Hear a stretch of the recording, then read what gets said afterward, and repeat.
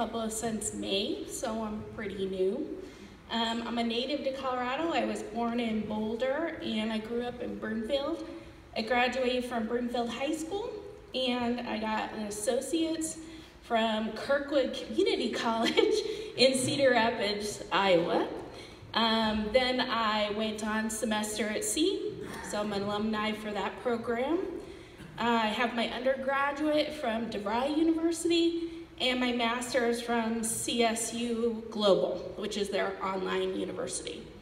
I started in the title industry at 21, which was a while ago.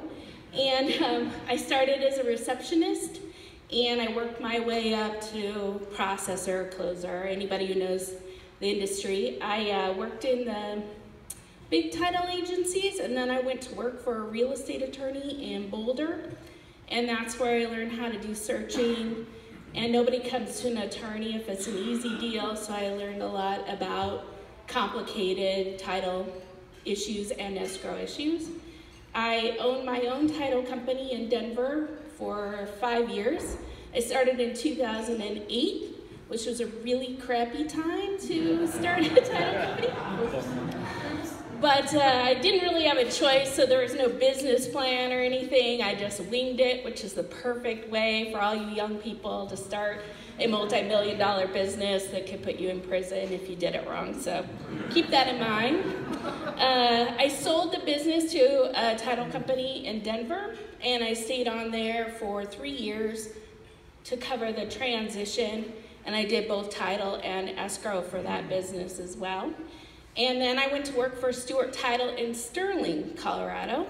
And so they transferred me from little Sterling here. So this is a massive town compared to that little town. And I'm really enjoying it. I lived all over Colorado. Obviously, I just said that, but I've also lived overseas. I lived in the Kingdom of Saudi Arabia and Bahrain during the Second Gulf War, which is also a great time to travel to the Middle East. I was not in the military, so that's a story for something else. Hey, you guys, yeah, it's a long one. Let's see. I volunteered a lot because of semester at sea, and I spent so much time overseas. I volunteered a month and a half in India and another month and a half in Kenya for women's issues and health-related issues there.